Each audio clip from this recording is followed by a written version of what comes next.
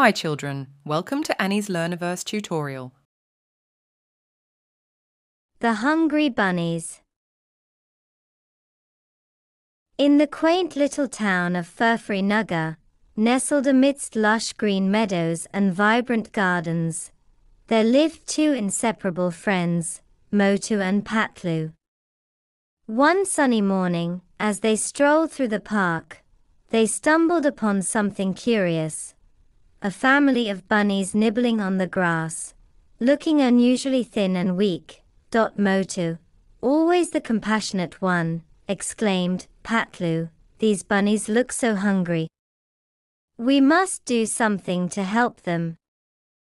Patlu, ever the quick thinker, nodded in agreement.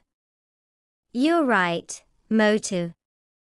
Let's gather some fresh vegetables from the garden and feed them." The duo rushed to their friend Gasitaram's vegetable patch.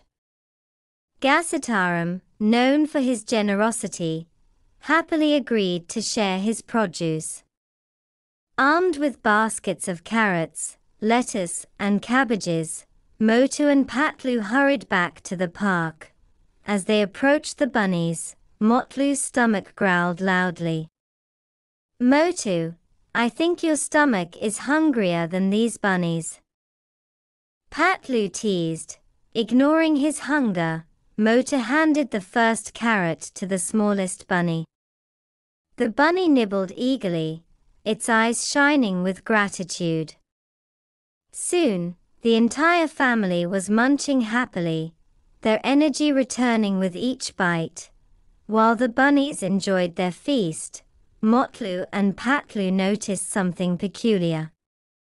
A little further in the park, there was a signboard that read, "Caution, Bunny Burrow, do not disturb."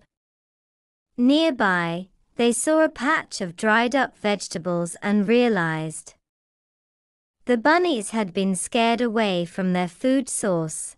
Determined to solve the problem, Patlu devised a plan. "Motu, we need to create a safe path for the bunnies to reach their food without fear."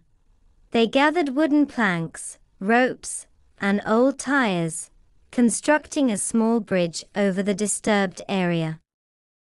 With some effort and ingenuity, they built a safe pathway leading directly to the bunnies' burrow. As evening approached, the bunnies, now well fed and lively, hopped towards their new bridge. Tentatively at first, but soon with more confidence, they used the bridge to reach their food without any trouble. Motu and Patlu watched with satisfaction. "We did it, Patlu. The bunnies are safe and happy now." Gasitaram, who had been observing from a distance, approached them.